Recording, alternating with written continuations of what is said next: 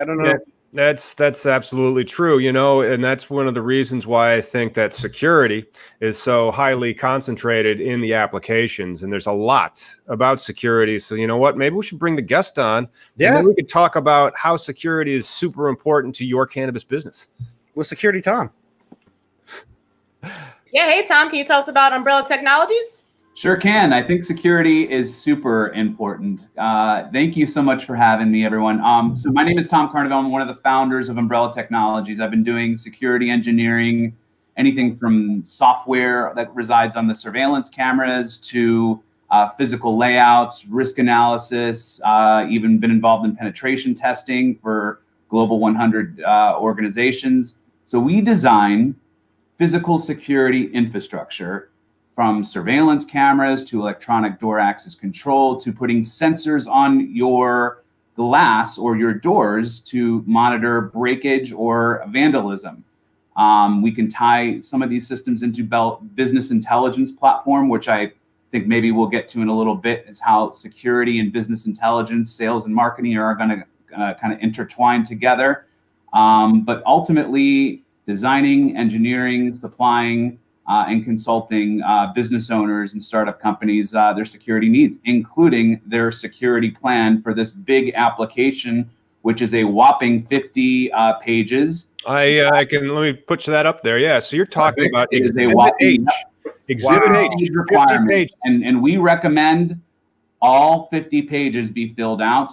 Furthermore, there needs to be a security floor plan that needs to be designed. Now, a lot of these entrepreneurs and startup companies are going to maybe have a facility planned out so that maybe they can do, in any case, they're either going to be retrofitting a building or they're going to be, remodeling of some sort. So your walls, your inventory room, your check-in area, your man trap, your vault area, your server room, and your lounge and retail space all need to be designed and sectionalized and labeled with all the security technologies that you need for those environments.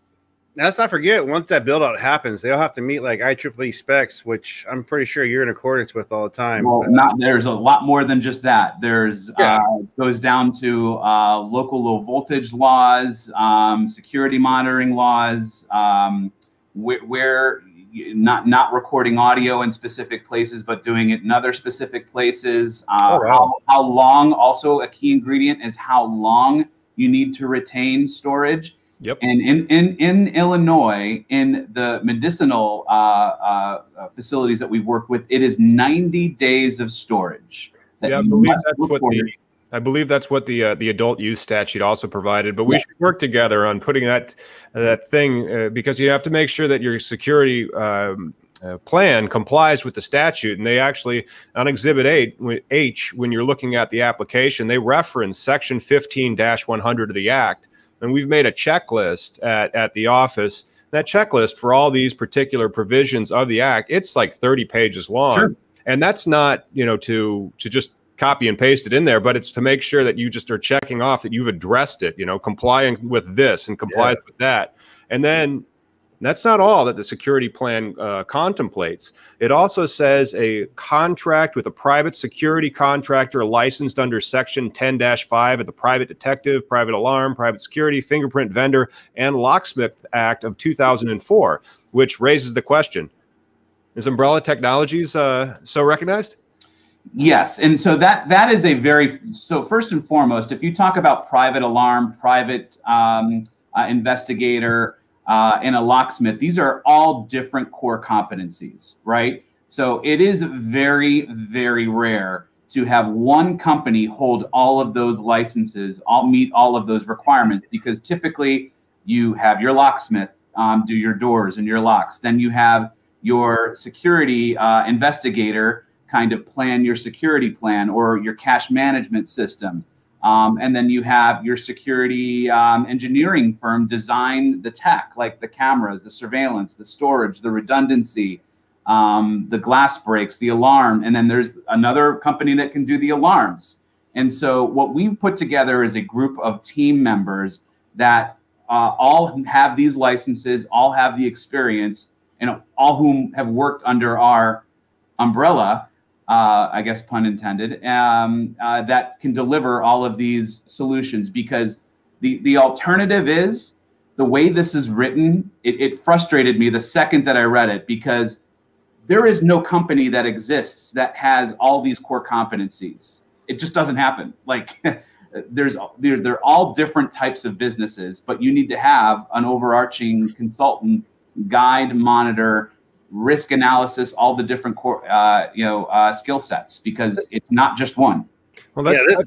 I was going to say, hey, we had a question from one of the watchers. Engineering Cannabis asked, the security plans, does that include cybersecurity? Oh, I mean, you were just explaining that, but can you explain on it a little bit more as to how that all fits together? It's so funny. So I'm a security guy. 10 years ago, when I told people that I was in security, they said, "Oh, are you a security guard? How many guns do you have?" Oh, Jesus. 7 years ago, they said, "Oh, surveillance cameras," and I'm like, "Yeah, I do that too." And then for the past 3-4 years, whenever I tell someone I don't know I'm in security, they automatically assume that I'm a cybersecurity engineer. Again, this is a different core competency. Cyber elements, all of the security devices, like a surveillance camera, like a proximity card reader, or a biometric system, are all IoT devices that all need to be secured properly under an overarching cybersecurity plan. I host a podcast called Security in Focus, where I interview and we discuss the latest and greatest security technologies, best practices, and procedures. We interview anything from security directors of facilities to cybersecurity experts to directors of securities of healthcare facilities. We had one of the #1 leading cybersecurity hackers on last week, which we just posted on our show, talking how she infiltrates IoT devices and can get into Fortune 200, 100 companies through their surveillance cameras, and turn on their cameras, turn on their audio, and get all kinds of other information. Yeah, and cybersecurity, depending on the question and how he's referring to it, like you're not taking care of the guys' PCs that are in doing their seed-to-sale tracking and whatnot. You're taking care of the actual surveillance equipment that you've installed, maintaining up all the firmware and all the other updates in case, so that is prevented, right? And how long does your service continue on with that? So you always want to have long-term service and maintenance with any kind of electronic security system. #1, it increases the life cycle of that investment. #2, it eliminates unpredictable costs. When you own a business, and I think all three of us in some way, shape, or form are entrepreneurs. The thing that I hate probably at the top of the list is surprise bills.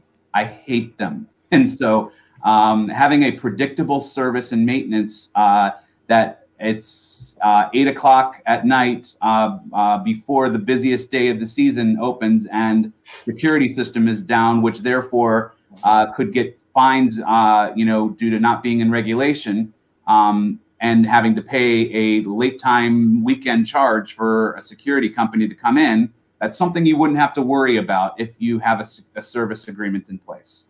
Nice. And then you guys are just involved with the infrastructure security. Are you going to be involved in like the seed-to-sale RFID tracking type stuff eventually? We are doing a lot of API integrations with not only seed-to-sale RFID, but point of sale, and then business intelligence solutions where you can create heat mapping from the surveillance cameras and understand where people go into your store, where they dwell, where you that data? position signage, where you can position new inventory. I want that data. Can I have that data? That's what this is. Do you have that data?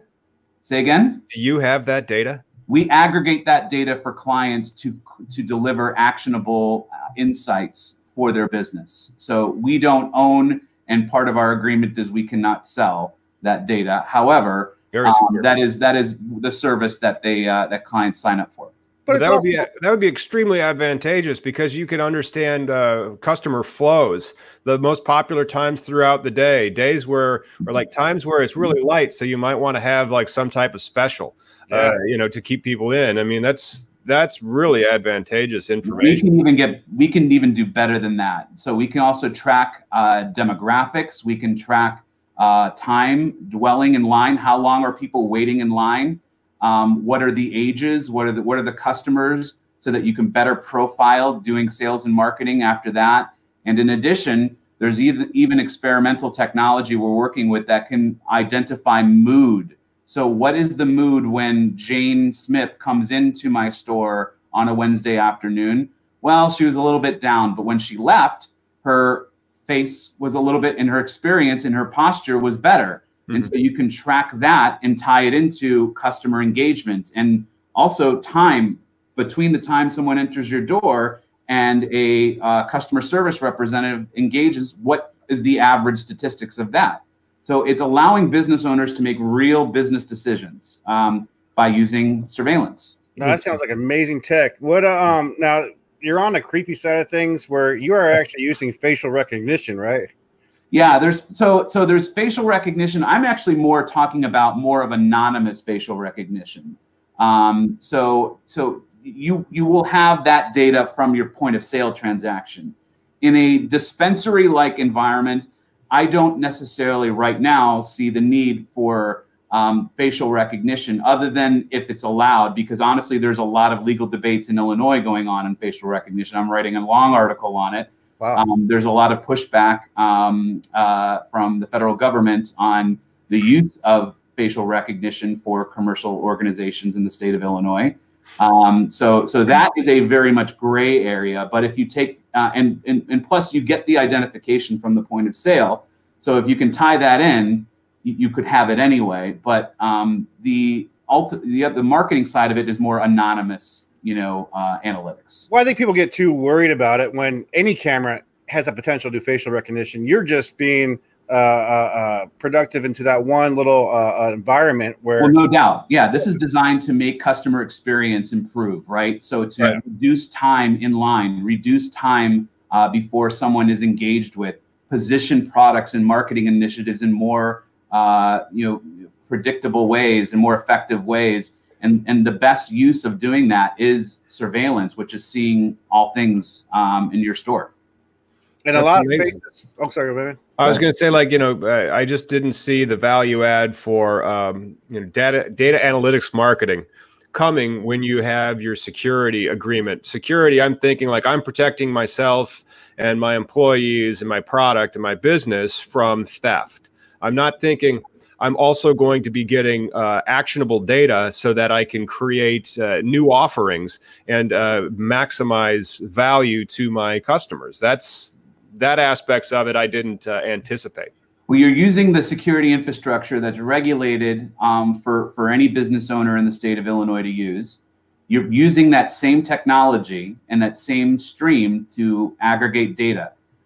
So you're using that investment and getting that to force multiply. Furthermore, more and more people are turning off location services. There are, of course, companies that use mobile apps and Facebook and other technologies to identify traffic flow and clock in, clock out of locations, right? But more and more people, I'm turning off my location services specifically at specific times of the day, just because I don't want to be tracked all the time, right? And so some people leave it off permanently. Some people forget that they even had it on, and it's just you're getting tracked all the time. So. Well, and again, people forgetting things. It's like with the updates where I was talking about where the most flaws for hacking are because people don't update their goddamn things. What's that security hotel hack that 90% of hotels still haven't updated their shit where a simple RFID card can break into most rooms? No, I think it's amazing. You're right. Let me expand on that. That's where I kind of start to geek out a little bit. So yeah, well, I have some API questions. So welcome to Cannabis Legalization News, the Nerd Edition, where we geek out about all that is cannabis tech. Subscribe now. I can hear the vaginas drying up now. I love it. So what you were talking about, Miggy, was proximity card readers. So there's basically an RFID on the card and a chip, and that is communicating a protocol to a door controller in a broom closet somewhere that allows that credential to be opened or denied, accessed or denied. That protocol is 40 years old and hasn't changed, and it's called vegan. Okay. And so anybody with $1.95 can get a BLE key from Amazon and hack and infiltrate a proximity card reader in seconds, because all you need to know is the vegan protocol, which is on everywhere on the internet. And so that's a big problem in my world that I really try to fight against. Well, and then like as Tom was saying about the analytics that you're providing, I mean, you're just thinking next step above with security. I never thought about, like, shit, you're already there. Might as well get this information. Yep. We want more and more people to be using encrypted mobile devices for entry and exit, so that they don't have to distribute like key fobs and these like thin little white cards. Right. You know, more and more people are going to lose them. And what if they get into the wrong hands? Using mobile credentials for access, that you can keep a phone in your back pocket. It connects via Bluetooth, and you just touch the reader. It gives you access. Wow. And this allows the business owner to eliminate access from their phone. So what about the smartwatch? Like, my smartwatch unlocks my whole thing now. So, okay, that's awesome. Now let's turn this security marketing tech bus to APIs. So you mentioned that your Umbrella Technologies is integrating with other point of sale systems, and maybe did you guys also have integrations with CRMs? I'm not sure how much CRMs are being used, but so that wouldn't POS. Go ahead. That you wouldn't need a ported API from the video surveillance system, because you already have, that's coming from the POS database anyway. I don't see, that's kind of a, maybe if you want redundancy, you could do that, but I would see that CRM tie-in going directly into the POS, and the POS data being transcribed on the video surveillance footage. I think that would be the chain of custody that I would recommend users go with. So when you say displayed on the video surveillance, like I'm not familiar with CRM. Customer Relations Management System. Yeah. Okay. Yeah. I mean, there's a lot of like admin shit that I just don't get involved in. So you're saying that the analytics would propagate onto the display video as the guy's watching his own security video? That's right. Yeah. So that's where is that sent to? It's mainline to where? So good question. Yeah. So that script, that transaction is actually burned onto the video clip. And I imagine this is all embedded in some sort of crypto that you have in case someone gets a hold of the servers or whatnot. Of course, yeah, everything's watermarked and encrypted. Absolutely. That's pretty awesome. And then the servers are on the business establishment themselves, or you guys protect the servers? They are. So you know, we talked a little bit offline about cloud. Right now, with the requirements and regulations and the state of the overall technology as it relates to professional grade surveillance systems, cloud surveillance is not a realistic cost and functionality for what I believe retail dispensaries need today. In fact, even the language in the law deters from it. It needs to be on-prem and readily accessible. Access control is a whole nother conversation. That can be hosted in the cloud. That can be created through, you can manage all of your employees and access control and doors. You can open a door at 10 p.m. on a Tuesday from your smartphone and let the cleaning crew come in. All of that can be done via cloud. But surveillance, a lot of resolution, still data, even with compressions like H.265 available. But with 90-day storage, it's not a realistic thing. I don't think retail customers should be paying $20 per camera per month. I just don't think that that's a viable solution. And a server can hold months and months of shit. I imagine someone just doesn't care most of the time and just lets it fill up until they have to refresh it or whatever. You have to build in redundancy, and part of that technology ecosystem is not just putting it on the box, but it's making sure the specific drives are like data center drives so that they have a high read-write capability. It's having mirrored array, potentially even things like RAID 6 storage, because this is important footage that is regulated. And so it's not like it's not a problem if footage, your hard drive crashes. This is a big deal. Yeah, so the requirement here in Washington is the WSLCB, who's in charge of our program here. They actually have access to monitor from their headquarters. Sure. Is that the same thing here in Illinois? Is there going to be a one monitoring entity? Yes. So the city of Chicago has what's called the Office of Emergency Management, and they have a 911 headquarters. If you haven't visited, I highly recommend it. It's an incredible feat, and in most metropolitan cities have not been able to match what the Chicago 911 Center has. And so these are basically, imagine if you ever seen the movie Boiler Room, only 100 times larger, with people monitors being able to tap into retail establishments, cameras on street corners, even doing forensic rapid search where you can say, hey, I want to know what the I want you to show me all red pickup trucks. They can do video analytic algorithms and within a geographic space, pull the red pickup truck footage from every single camera. So like when I watch Person of Interest, that shit's really real. Very, very something that we do. Shit. We do with cities, absolutely. Yeah. So just be careful about that, everybody, and just be lucky you're not in China. It's worse in China. But if you do anything, you're just asking to get caught. I mean, or at least recorded. Yeah. Right. Yeah. China is a whole other rabbit hole I can go down with you. That was actually the first podcast episode I did. It was entitled China's Influence on American Security, and how the two major security camera manufacturers. Actually, this might be a good thing for awareness because not enough of the general population knows this. And it's something we talk about on a weekly basis. So the two largest security camera manufacturers in the world, in volume, in space, and revenue, one of which have just recently been sanctioned by the federal government and banned for all government use and a lot of even commercial use in the United States.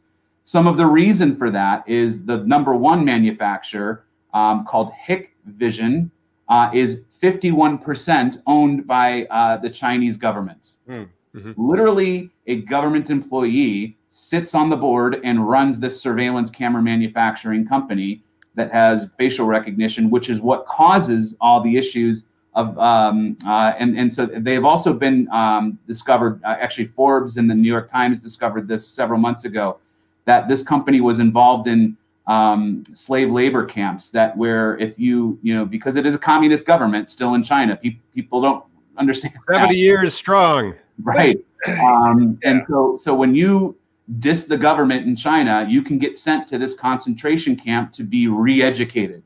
Okay, or your organs are harvested and you never come back. Exactly. Yeah. And so these camps have tons and tons of security, which was all supplied, designed by Hikvision.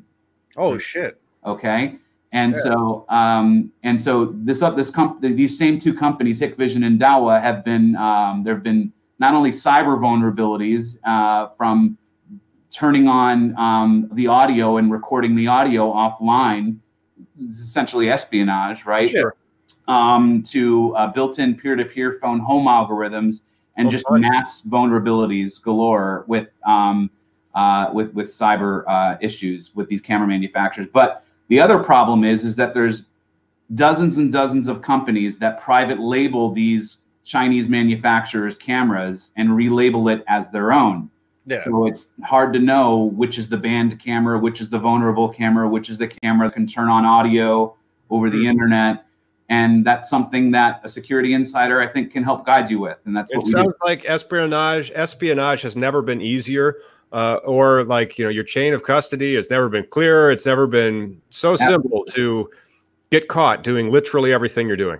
100%. Well, you remember years ago, I think it was the handy cams. One of them had embedded malware in it that once you plug in your computer, it was able to put itself into your computer because you had to connect your computer to fucking get your video. That's right. Even when I used to work at Raytheon, little IC chips, because sometimes you had to vet your employers.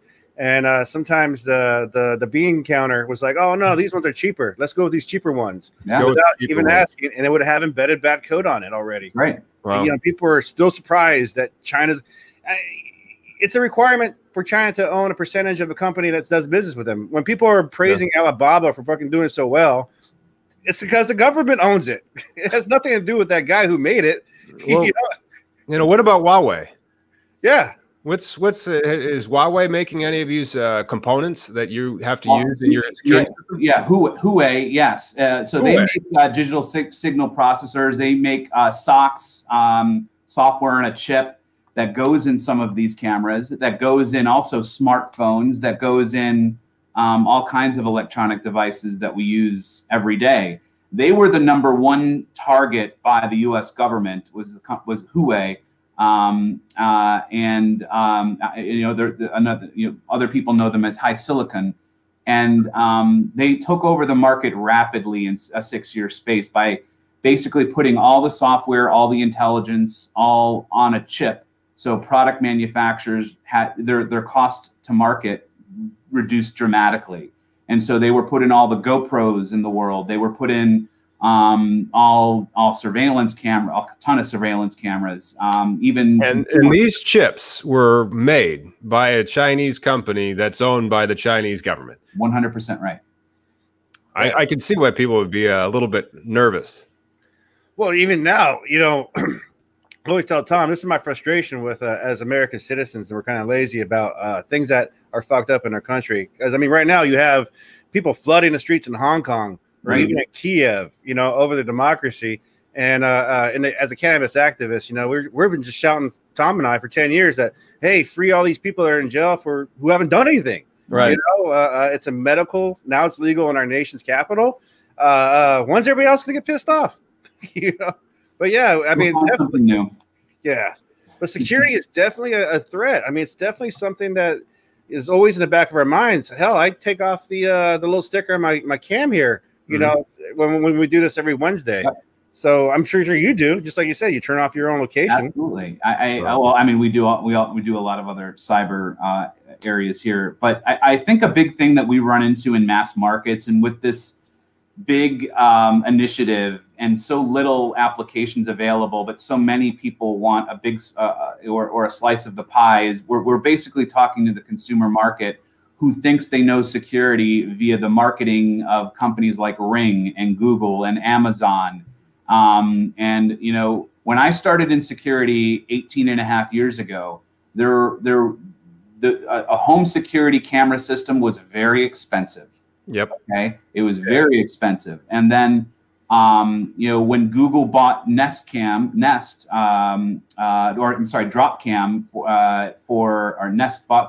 Google bought Nest bought Dropcam for $500 million.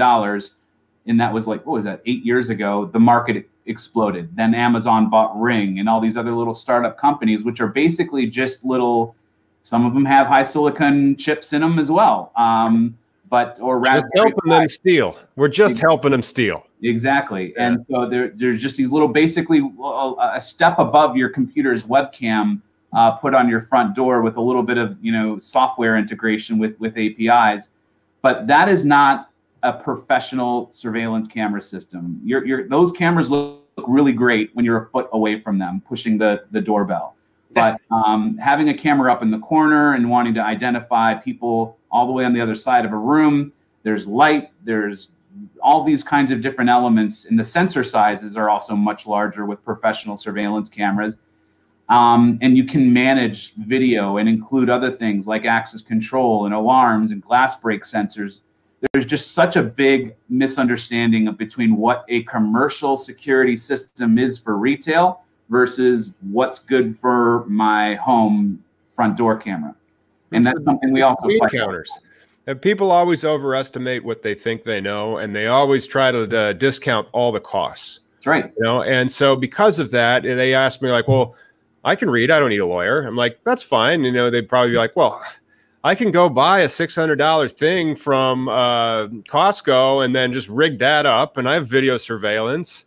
Why do I need all this other stuff? I'll go. They have a cousin Eddie that can do it for them. Or they have who? They have a buddy? They have a cousin Eddie. They have a buddy, yeah. And so my buddy's a lawyer. I had him look at this. I'm like, what's he do? Oh, product liability, but not too much anymore. I'm like, okay, great. So yeah, all right. Plus he's not invested. The 9-page application you guys have already proves that, speaking to you two, having a professional lawyer and a professional security person, all these requirements that are in that application, you bang for your buck. You want to go that way if you're going to get involved in this shit. period. And that's actually a really good point back to the application, is because this line that they put in with the regulations, it's listing all these different security licenses and competencies. And it's just like with attorneys, there's one that practice intellectual property law, others practice real estate law, right. Others are criminal defense. And so with security, they're listing 8 different components. Now, I would be lying to any one person if I told them that I can do private investigations and fingerprints for them. I don't know how to do that. But because I'm in the security industry and I'm a veteran of nearly 20 years, I know the local people whom I've worked with, and that's why building this team to attack this vertical market was so key for us, because we have the best in breed, down to the dollar and cents, optimized for these new entrepreneurs that come into the market. So one of your clients then, because they have to sign that contract, like I said, like the security company are the only ones who's literally in its exhibits calling for you to have that. Like they don't have to hire all of the licenses that are underneath our contract. Yeah, but it's right there in the statute that you need that contract with a company like yourself. Yeah. Are you also going to help these people, these applicants, in the drafting of their 50 pages of security plan? We are. From the design, build, layout to, which is an important area, to their cash management process. What is their culture of security plan with training employees, how to use customer service. How do you find that intersects then? Because a lot of the operational consultants will say that they can help with these types of security plans. And then you touched on various other areas where security is important, and it gets into that, like, for example, your employee training program. But how are you interacting with other cannabis consultants to put together those applications? We talk to a lot of them. And so usually the conversations go like this. Oh, you're an expert in that. Well, we do the whole application for companies. And and so the conversations are typically short, some because they think they know it all. But unfortunately, to the applicant, that might not be best served. We do have other partnerships where we are a subcontractor to them, because 50 pages is a lot of content that is solely dedicated to the security plan and accounts for 26% of your points towards being awarded, which is a lot. I mean, basically, if you get it wrong, you're not gonna get approved. That's a huge chunk. Yep, it's more than social equity. Yeah. Right. And I was, and again, as I was telling you earlier before the camera, was welcome to Cannabis, because I think it's great that you're an auxiliary company. It has nothing to do with marijuana, but decide, you know what, I'm willing to go put my name out there, my company's name, my face, and say, hey, I'm willing to work with you and help with this security plan. It's great to see you here, even if you're as a non-consumer of cannabis. I think it's great. I'm really glad you said that, Miggy. Earlier this year, I wrote an article that maybe I'll get you guys to share. The security industry, there's still a big majority that want nothing to do with this space. It's the same with all the industries. It's the same with legal. They don't want anything to do with it. So, like, here's the big issue that I have. A lot of the cannabis discrimination cases, they're plaintiffs, and so they're worried about discrimination on either their employer or their landlord side. And they'll Google it and they'll find me. And I'm like, I can make a referral, but a lot of the plaintiff employee discrimination attorneys that I know, they aren't touching it because it's still cannabis. Yeah. We are knocking on 2020, and it is a different world. And, it's just like anything else. People can either get stuck in the past and worry about how perception, or they can focus on results and bring value. And I think that's really what the name of the game is people that are focusing on execution versus worried about how people will see them. No, that's pretty awesome, dude. I really appreciate you just saying, hey, here's another market, period. We've been doing it for a few years now. We started with some growing and facilities. We've done some hemp extraction laboratories. We've done some growing facilities as well, both indoor and outdoor, which is very completely different designs and threats that they have. And then we've done some medical dispensaries as well as some legal outside the state of Illinois. So it's something, it's just like any other business. And I think because of what's going on with the media and everything else, it's a high risk business is the way I see it. And it's people that really need to be secured and need help, and they need to understand how this works. So I don't think it does anything else other than that. I don't know if you're involved in any farms. How would you do actual surveillance for a farm, like acres and acres of land? How does that work? Light and audio. So so motion sensors that can detect human or animal motion versus something blowing leaves on a tree, but physical motion activity. And then as soon as that is ignited with lights, and then sometimes we even put pre-programmed audio sirens or pre-recorded statements saying intruder alert, or if they want to play some jazz music or something like that, anything they want to do to catch, because typically there's only one thing that happens once that light and that audio goes on is they run. And so that tied in with potentially solar solar infrastructure with 3G, 4G connections for remote monitoring is the way to go, and potentially fencing. It depends on the landscape, but every system is different. Are you guys planning to do an update to the 5G? I mean we're going to use whatever carrier has the best throughput, right? So of course, yeah. Yeah, well, I mean, it never stops. You're in a technological industry now, and because of that, like it sounds like you're in this business that saw a new cash flow in the cannabis space, but then also saw another new cash flow in the data space that it was gathering for its cannabis clients. That's right. Yeah, that's what I hope in the next 5 years this turns into, is this merger of security and business intelligence, because so many people want to be more effective in physically coming outside of your home or off your phone, buying and creating positive shopping experiences outside of the internet is not just the cannabis world's problem. It is the retail industry's problem, with stores like Toys R Us closing its doors nationwide last year before Christmas, right?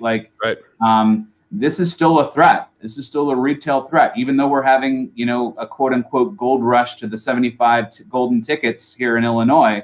There's still retail businesses, and e-com is going to circumvent some way, shape, or form. And that should be still risk number one. How can we create a better customer experience from fulfillment to engagement? And you can do that with security technologies. Yeah. It's like we said, the analytics alone can help your customer just plan a day. The e-com is definitely there. I can buy on my dispensary's website and then just go pick it up. That's right. Yeah. That's pretty cool. So are you guys gonna be doing delivery too? Like, do you guys ever do a transportation involvement with security or anything? That's part of our dream team. Yeah. Okay. The dream team is the folks that do the armed guard cash management systems. Yeah. Yeah, because they do not allow the delivery of cannabis flower under the statute in Illinois yet. Yeah. But delivery. Yeah. No, we're so cash management on armed guards is also part of the security plan. That's very important. And what about the transportation of the cannabis itself? Very good question. I mean, there's mobile camera systems, there's body-worn camera systems that you could use as dash cams. We have technologies actually that are very cost-effective. For $500, you can get a mobile body-worn camera. You could wear it on your person. You could dock it on a docking station on your dashboard and use it as a dash cam. It's encrypted at the edge as well, and so you have to have a username and password and a specific login with a serial key to plug it into its main docking device to even extract the data. But that's something that would be a really cost-effective solution for someone who's transporting it, and also records audio as well. We'll see the transport license here after the first of the year, but it wouldn't surprise me if that also requires, I know it'll require a security plan, but it may also require a contract with a company like Umbrella Securities. Absolutely. Yeah. How many states are you in? Umbrella Technologies. Umbrella Technologies. There you go. You got it. Yeah. How many states are you in, Thomas? New Jersey, California, Seattle, Colorado, Texas, Arizona, and Florida. Nice. Are those all cannabis related, or? So those are projects we have either done cannabis growing facilities, medical, or consulting design work. Okay. Yes. That's pretty cool. So, yeah, we have a nice customer base in outside LA too. But we're not like an ADT. Now we're a business to business, pretty specific security technology firm, and so we're not we're not going to be like US Cellular that has the brands. We're not going to market like that because we're very, very B2B. You're not ADT. You're not the little sign saying we're protecting. No, you're just providing the tools and the analytics for the customer to decide for themselves how they want to perform their business, which is pretty awesome, dude. That's right. And they're helping with 26% of the points. I mean, the security plan, that's heavy. 26%. Well, I could bring up the actual scoring on the FAQ itself, but still a quarter of the points. Come on, that's crazy. I mean, it's great for you. Well, of course, but I mean, that's the social equity part. That's what I'm comparing it to. It's like, why can't that part be a little bigger? And I saw that the history and performance of the entrepreneur was only what 3 pages or something like that. Oh yeah, it was only like 3 pages. The seems like it's security and record keeping, 65 points. Yep. So 65 out of 250. I mean, 26%, like you said. But hey, Thomas, lawyer Tom, the social equity program though, that includes a loan, right? If you fill out and if you qualify for it, that you would be eligible to apply for those types of loans. You don't have to have them. The social equity aspects of the application were listed as optional, as opposed to required. So it doesn't change your proof of your financials and your financial evidence that you could give. That's an unlimited page number as well. So if you have the social equity points, but absolutely zero money, and you haven't, you have the Costco surveillance system as your security plan, and you spent $20,000 putting together your entire application, I just don't know how. I mean, you'll get your social equity points, but I just don't know how many of the other points you'll pick up. Yeah. Yeah. And again, 20K is not what you want to start a business with. No, especially not in the cannabis industry. Yeah. You have to pay taxes. Yeah. Oh yeah. Well, we figured what, $500,000 for a decent small craft. Oh no, for like craft grows, it really depends. I mean, the craft grows, you could make those. You could make a $10 million building a craft grow. I mean, think about it. You could make a $10 million bar if you wanted. How capitalized are you? What is your business model? How does this look? What are you employing? There's all these questions that you can ask, but how adequately capitalized are you? If you're really trying to find out which one of the craft grows are going to be the cheapest ones that was approved, we'll find out in 2020. So we'll find out next fall. Yeah, crazy. Hey, I gotta wrap it up here. Gotta wrap it up. It's just so much fun as it goes by, isn't it? Yeah. No, I learned a lot though with the analytics stuff. That's crazy. It's creepy. Before we go, Tom, can you tell us where we can follow Umbrella Technologies? Sure. Our website is umbrellaTech.co. Our Twitter is Umbrella SYS. You can find us on Instagram at umbrella_technologies. And if you Google or search on Facebook, we're there too. But yeah, Umbrella Technologies, the best place to start is our website, umbrellaTech.co. Hey, Miggy. I think we find you? I think so. Yeah, weednews.co. And I hope to see all of you guys at the Illinois Cannabis Summit in 2 weeks on October 14th. All right, and come say hi to Tom. And yeah, Tom. I'm actually speaking. I'm speaking. I'm one of the speakers. So my topic is going to be cannabis security systems from application to door opening. We're going to talk about what it costs for these security systems. We're going to talk about the application plan and everything in between. So I will be an exhibitor and I will be speaking at that event. I will see you there. That is awesome. Awesome. And if you need anything, come say hi to us at that, and also Google Cannabis Lawyer. Peace out, everybody. And I think we're now